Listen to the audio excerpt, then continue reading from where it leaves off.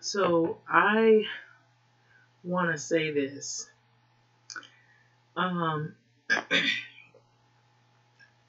Normally, when I see these articles, you read through some of them and you see stuff, and some things are shocking and some things aren't shocking. But I hate to say this, but this is not really a surprise to me that this is happening. This article I come across where Atlanta Elementary School is segregated, and they have segregated second graders by race. And so this is what the parents are saying. Now, I want to stop for a moment because usually I get right into these articles and I start reading it, who wrote the article, and there's more than one issue going on here. We have the virus, the mask mandates. There are protests going on in some school districts where parents don't want their kids to wear a mask. Then we have CRT, which is critical race theory. That's an issue that has come up on multiple occasions. There's even been parents that have protested either for it or against it. There's protests about that whole concept.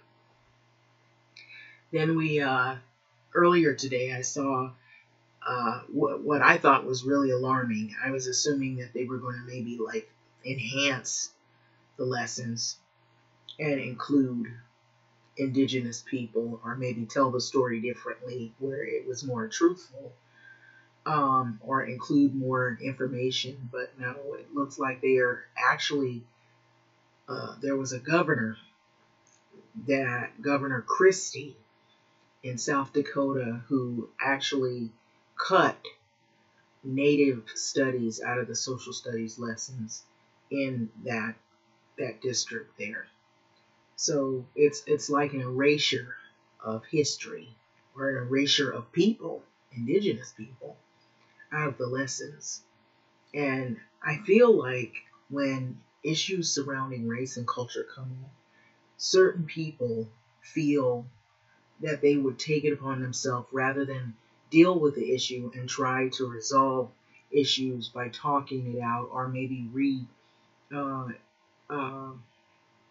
working lessons so that you could tell things that were more truthful and were able to be teaching tools of academia. They'd rather erase everything, basically erase crucial parts of history. And I don't feel like that is going to solve issues. That's going to make a lot of confusion, and it's going to leave out a lot of information. It's like, I remember when I was a kid growing up, the only people they had talked to us about was Martin Luther King and Rosa Parks. And then as you start to get older, there are certain things going on that doesn't feel right, and that that you're being discriminated. That a group of people don't want you to live in a certain neighborhood, or they don't want you to play on the playground with them. And so you start asking yourself these questions. Is there something missing here?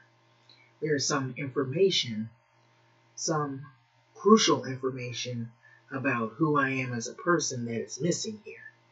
And so that is what you're doing. You're harming the children when you don't tell them the truth about history, when you leave out information that is crucial to them as people and as their culture and who they are.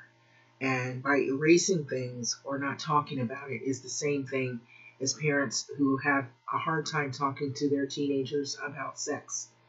And that isn't an easy conversation in any sense of the word. Even adults kind of have problems dealing with those issues. But to not talk about it also opens the floor, or it opens a door, in other words, I would say, for young people to go out and learn for themselves. And a lot of times they don't learn the right ways, or they don't get the information from the right sources. And then that's when they're put in a lot of harm's way. And so I feel like that's what happens with all of this, you've got a lot of things that are going on right now. A lot of people that are angry, are indecisive, or they're in debate over how we should teach kids, what we should teach kids, and in schools. And a lot of the ways they're approaching things are the same mistakes that have been made that has caused so much confusion. That is the reason why you see people doing some of the horrible things that they're doing to people that are Asian, hurting people, killing people, or attacking people, hurting people that are black, or hurting people that are gay, or hurting people because they don't fit in their beliefs, or they don't agree with something that maybe they believe in, and they feel everybody's supposed to be a carbon copy of who they are. And it's unrealistic, because that is not the real world that we live in. And unfortunately, we're seeing that in a lot of ugly ways. And so the way to fix or resolve some of these issues, you can't fix everything, but you can try to make right what has been wrong. And what people are doing is going and slipping back into a really nasty era of segregation, hatred, or erasing people's culture. And that doesn't make it right either. And so this article I came across talks about an Atlanta elementary school where the parents are not very happy about something that's been going on, and they've been noticing it. So an Atlanta elementary school segregated second graders by race, parents say. And so this is by Ryan Mills. And also, what I also saw alarming as a teacher in Loudoun County, she actually resigned because she didn't like CRT, and she feels that it should not be implemented in schools. Yet we have Christie, a governor, who actually cut a whole culture in South Dakota of Indigenous history. Governor Christie. And it even says she speaks at a conservative political action conference, which is called the CPAC in Orlando, Florida, to teachers. So we know, I'm assuming she's Republican. I mean, if you're at I'm assuming that's what's going on, and it seems like it falls in line with people who are supporting Trump. So it's just really sad, because this woman was so upset about the whole idea of critical race theory in schools, she resigned. And then she even said in her video, she cried because she wanted the sympathy of people. And then she also said that, I believe she coined it, you feel that people like me are going to control this issue here. And we're not. We don't have that kind of control. But yes, you do when you look at Governor Christie, who cut a whole history of culture out of the South Dakota school standards. And then here you've got Atlanta, where we see segregation going on. And so I just want to make mention of that. Now, when I go into this article by Ryan Mills, it says the principal of Atlanta Elementary is the focus of the federal civil rights complaint after she was accused of segregating students in classes based on colors of their skin. So according to the complaint filed in late July with the U.S. Department of Education Office for Civil Rights, Sharon Briscoe the principal of Mary Lynn Elementary School in Atlanta, Georgia, only allowed the school's 13 black second grader students to be assigned to 2 classes, whereas the white students were allowed to be assigned to any of the school's 6 second grade classes. So the complaint was first reported over the weekend, okay? And the complaint was filed by Akila Posey. Now, I may not be pronouncing that name correctly, but sorry for that. But this was a mother of 2 students at Mary Lynn. And so Posey operates an after-school program, Mary Lynn, and her husband is Mary Lynn's school psychologist. Okay. So in a sworn statement, Posey wrote that during the last school year, she and her husband were concerned about their daughter's placement in a particular second grade class. Because her husband is a school employee, they can request the daughter to be placed in another class. So Posey told WSB TV reporter that she let Briscoe know that she wanted her daughter placed in another classroom, in the classroom of a specific teacher who she thought would be a good fit for her child. So she said that Briscoe told her that arrangement wouldn't work. So she then said, not one of the black classes, okay? And I immediately said, what does that mean, okay? Now, did you hear that? Not one of the black classes. So that was pretty specific. So Posey told WSB TV, I was confused and I asked for more clarification on that. So I was like, we have those in the school. We have those in the school. And she proceeded to say, yes, I have decided that I'm going to place all the black students in 2 classes. So you can't be no more specific than that. So this is intentional that this is going on. So in her complaint, Posey wrote that Briscoe made the decision to segregate the black students without the knowledge of the consent of parents and unilaterally decided what was the best interest of black students. Both Posey and Briscoe are black. And so in a recorded phone call, allegedly, with the school's assistant principal, Mary Benton, about how students are assigned to classes, Benton acknowledged it was Briscoe's decision to assign black students to only 2 classes. So I just wish that we had more black kids. And then some of them are in a class because of the services that we need, that they need. And so Benton said on the recording. And so Posey wrote that Briscoe retaliated after she and her husband had made it clear that they had approved of the segregated classes. So Briscoe requested several times that my husband be transferred from Mary Lynn to another school, Posey wrote. So this got really nasty, it sounds like. And Briscoe unsuccessfully attempted to require my husband to move out of his office space at the school. So Briscoe also requested that Posey, her company, no longer provide after-school services to Mary Lynn, the school. So according to the complaint, another school has terminated its contract with Posey's company. And so that school's principal is a close friend of Briscoe, the complaint states.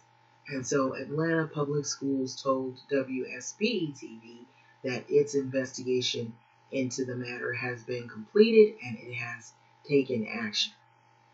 However, the district leaders didn't say what action they have took yet. And so Atlanta Public Schools does not condone the assigning of students to classrooms based on race, that the district told the TV station in a prepared statement. So attempts by the National Review to reach Briscoe on the phone by way of email were unsuccessful. So Posey, who is being represented by an Atlanta attorney, Sharice Shields, wrote in her complaint that Mary Lynn's entire leadership team should be removed. And so the administrators there have demonstrated poor professional judgment by instituting this discriminatory practice and subsequently engaging in retaliatory acts, she wrote. As such, they should not be trusted to make educational decisions for my child or any other children for that matter. And so that's that article. Now, that is what is going on right now, today, in some of these schools.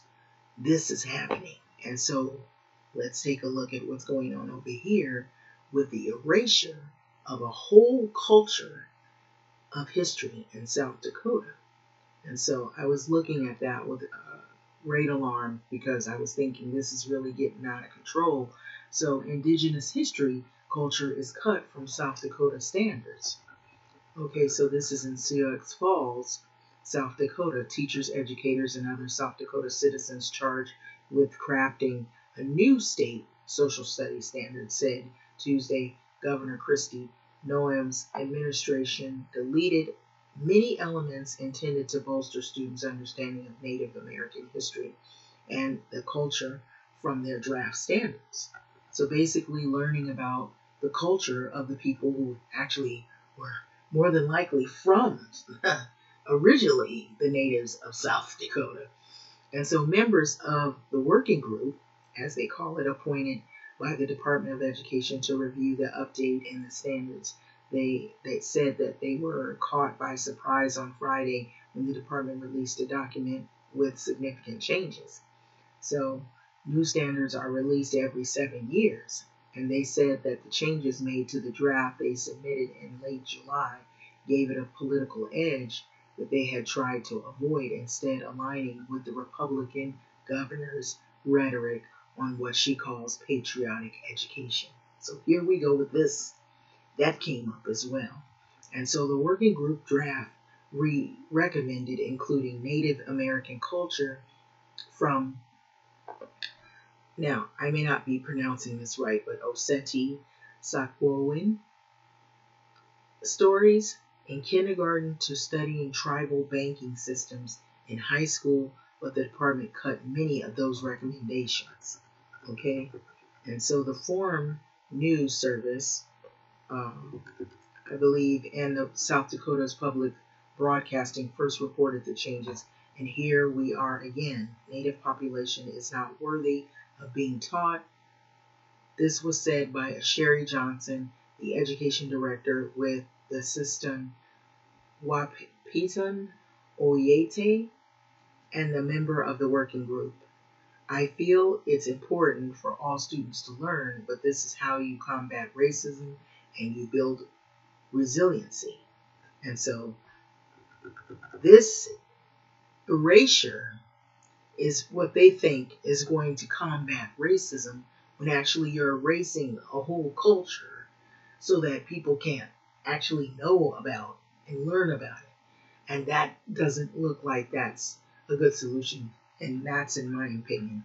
So she joined the group after trying unsuccessfully for years to get the state government to implement a greater emphasis on Indigenous history and culture in public schools. So Johnson said that she was one of the 2 tribal members. So there are people that are trying to fight for more changes, for things to be more inclusive.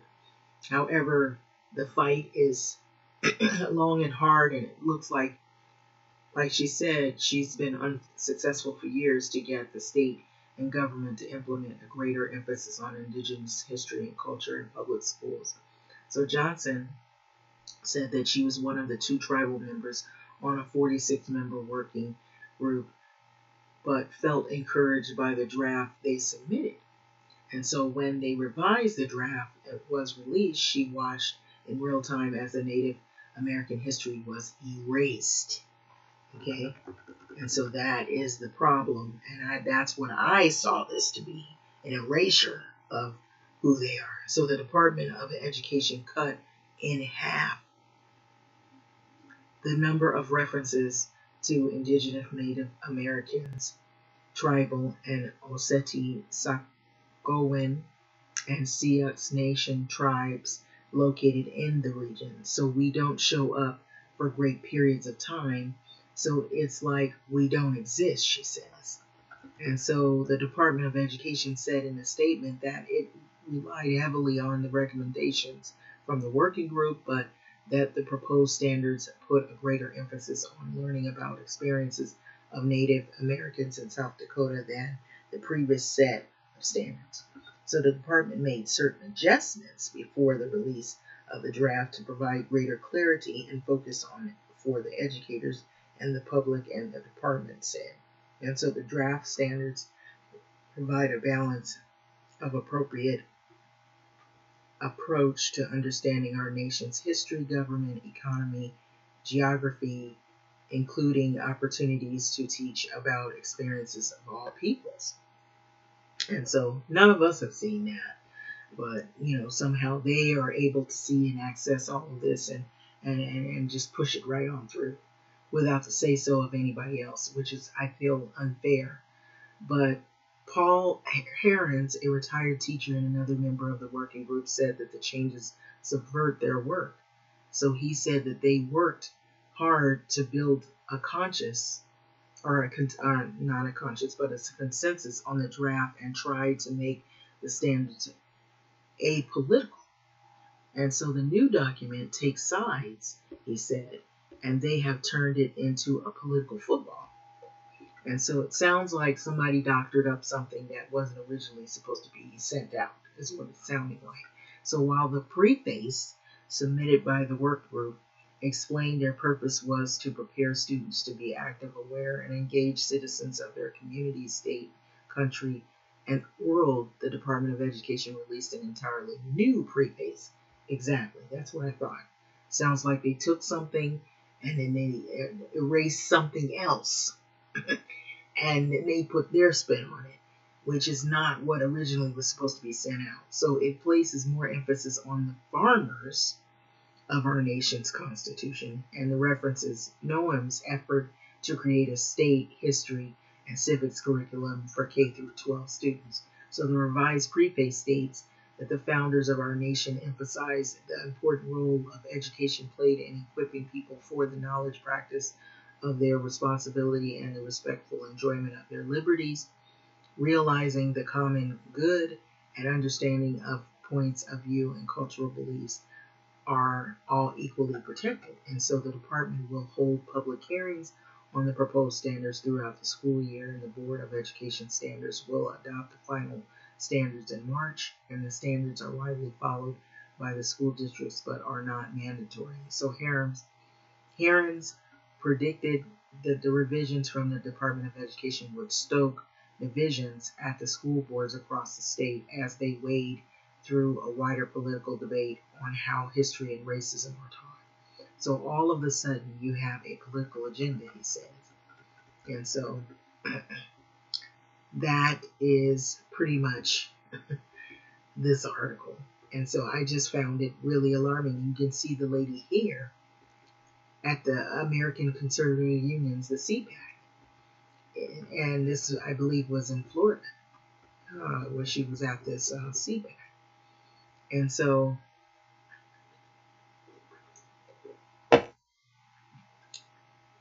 early this morning, I came across this video of this woman who was crying at the end of what she had to say about, not wanting CRT. A video, critical race theory, schools, teachers in Virginia, Washington Examiner staff, Loudoun County, teacher resigns in protest of the CRT. And so you can see the video for yourself. I'm not going to play it. I mean, I was looking at it and I was thinking to myself, wow, do you know what people are doing to the school systems right now? What they're doing to, some schools, they're segregating kids.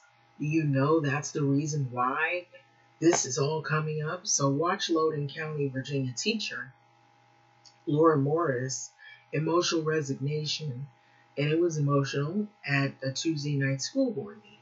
So the suburban Washington, D.C. county has been at the epicenter of the fight of critical race theory and also The other issue that has been going on in schools is transgender rights. And so, after previous ruckus sessions, the board on Tuesday only allowed members of the public to enter small groups to speak publicly with no audience present. So that decision left many would-be attendees outside in a thunderstorm. So Morris, a teacher at the Luckett's elementary school, told the board that I am a Christian woman. Okay, so she did mention religion, and she said she's a Christian woman, and they've said that they don't want us here. And so I found employment elsewhere. And so she resigned. But before her tearful remarks ended, her 2-minute time had expired, and the board cut her microphone off. So the board meets again Wednesday for a final vote on the policy, which is called 8040, which would allow students to identify as the gender of their choice rather than their biological sex. So Wednesday's session is the last before the school year starts on August the 26th. And so a lot of that also has to do with why some people are not in line with what has been going on, because they say they want inclusiveness, but they don't want inclusiveness. And so that is also what we're dealing with here. And, I'll be honest with you, there were some schools where they were trying to put books in the classrooms where it said two daddies, two mommies. And you'll see some of those books are on the shelf where teachers won't put them on their bookshelf. Some will and some won't. Or they'll have pictures.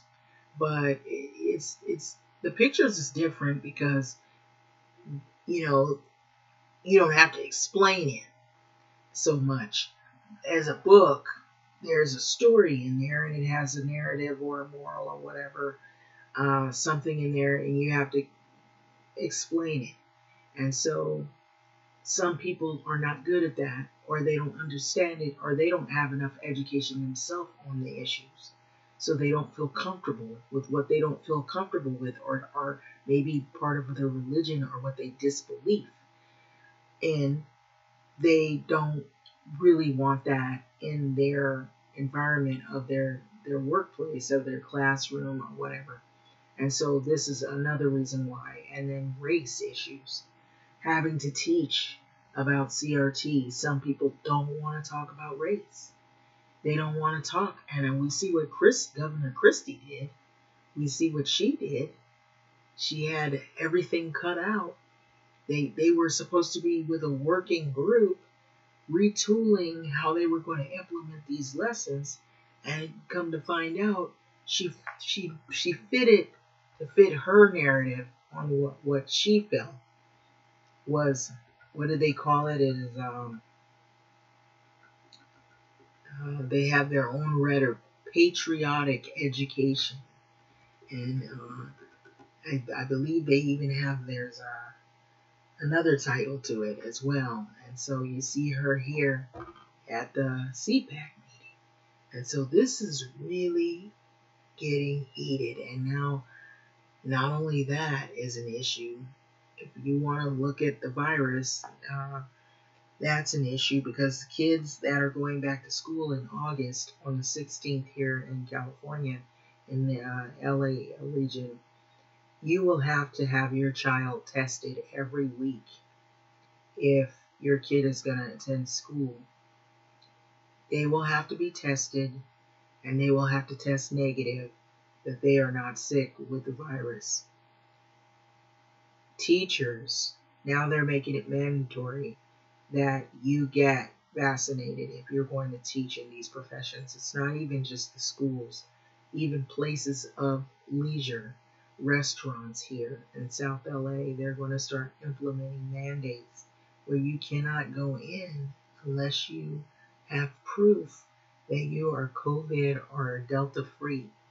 There are going to be some mandates that are coming down the pike, and they're coming soon. And when the FDA puts the gavel down and says, oh, we've approved all of the vaccines, that's when a lot of this is going to hit a lot of people. A lot of like the quality of life is going to change for a lot of people because these people were persistent about not getting vaccinated and not getting shots. Your life is about to change very soon when these mandates come out. Some of them have already come out with mandates already. They're in the works. And so they're in the schools. They're in the public places of business. They're going to be almost in every part of your life somewhere where you're going to have to deal with it. You're going to have to wear a mask. They're bringing that back. When they reversed it in some places, now they're bringing it back. Some parents are in an uproar at the schools saying that they have to have their kids with a mask. They're trying to get vaccines for kids that are under the age of 12 now because teachers won't even work at these schools because they're exposed to kids who probably might be infected or around people who are infected. That is a problem. And some teachers have died or they've gotten really sick. And so that is where we're at in a time like this. And so I just thought these all fall in line. It all makes a lot of sense. And here you have this person here who she's persistent about resigning because she just totally is against this critical race theory when you've got schools that are bringing back segregation in 2021, erasing cultures of people who are indigenous to the areas where they're having school children learn.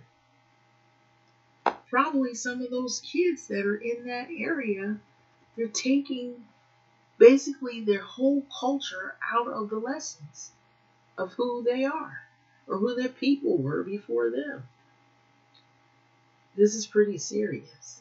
And so I don't know what some people are thinking, but this is affecting everyone, everybody in every way possible of life. And when you are affecting the kids, this is really sad right here. That it has gone to this level where you got a school that is bringing back segregation. I even heard, this is not the half of it, I heard there's some schools that are trying to vote to bring back segregation. You think I'm kidding? I saw an article like that where it was in a southern state where they were voting. The parents were persistent. They were voting, wanting to bring back segregation in the schools. Parents wanting it. This is the times we're living in. So if you don't see this to be an issue, I don't know what else there is. But this, not only this pandemic, but we are seeing the real reality here that racism never left. It was masked. Just like we're wearing masks, we covering who we are. That's what racism, it was wearing a mask for a long time. And now it's uncovered. And we're seeing it in real time. That's the way I look at this. It's crazy, but it's here. It's always been here. And the thing about it is these are people that you thought you could trust. They're teachers, they're administrators, they're in high positions like Governor Christie, You're thinking, these people, we can trust them. But they have their own ball game, their own football game, as they say in one of the articles. She's playing political football. They have their own agendas. And they have the power to implement it in every way possible. And at the end of this woman's video here, when she sewed the helmet knee was against CRT, she basically said, oh, I would flood the private schools. And that brings up another issue, because private schools, they can implement things in a different fashion. And I was hearing something so alarming several weeks ago, that there were some private schools that were going to do things like where they would implement, basically center lessons around almost what Governor Christie was saying, but in a way that was a little bit more, it seemed like, abusive to other cultures. And I don't even want to get into that, but it was really sad. And I said, we're going back to the 60s, the 50s and the 60s. We're going backwards in time. Only now in this time, we got new people that are doing these things, and they're pushing for this. And I saw something else where there are a group of Republicans that were actually trying to go against voters' rights. Did you not hear what I just said? Trying to go against, this sounds like the 50s and 60s. Here you got schools segregating kids, and then you got teachers that don't want to talk about, they want to erase culture out of history in school books. Something is really, really wrong. Really, really wrong, guys. We are going backwards and fast, and it's alarming and it's scary. And they are inflicting a lot of this stuff on the children. And the other thing is that even if there's topics that we don't feel comfortable about talking about, to allow your kid to know what's going on and what's out there, and to explain it in a way of academia, is better than hiding it and then they go out and see for themselves, I feel. But there's a way to talk to kids. There's a way to explain things to people, even if you're not in total agreement with some things.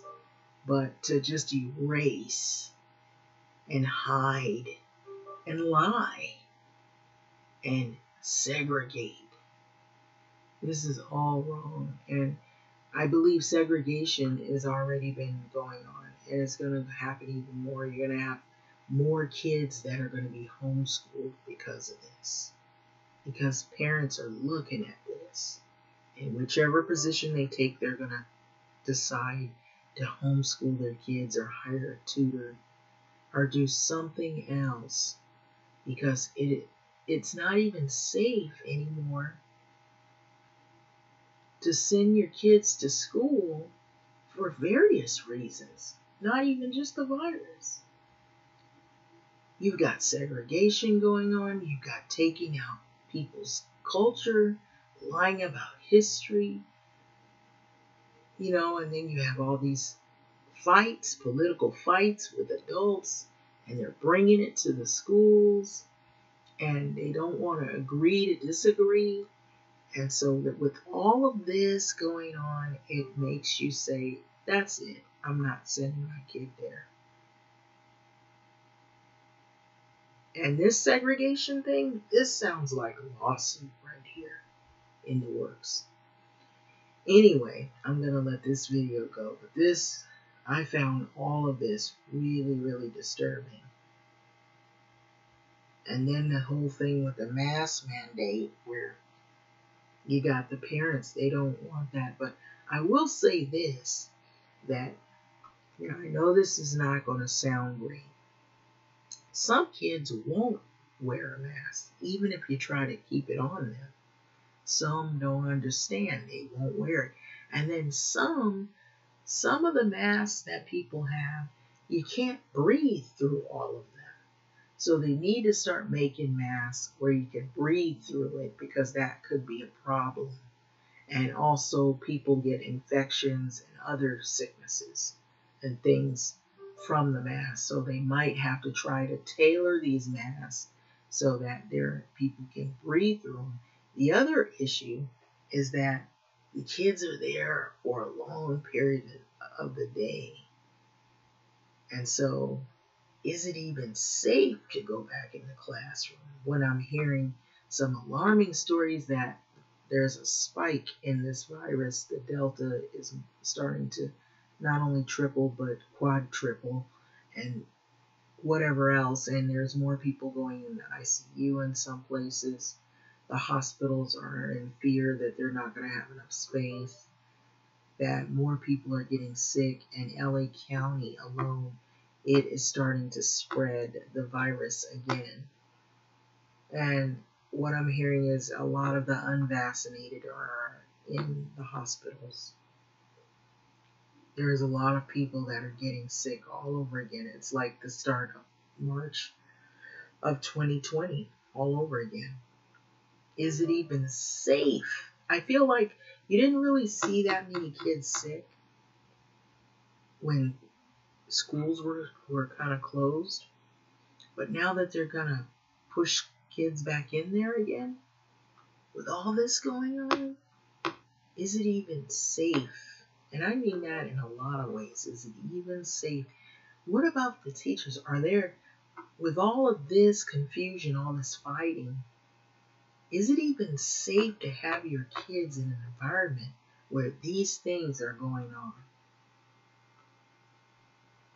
And you thought school shootings were bad. I mean, you got that.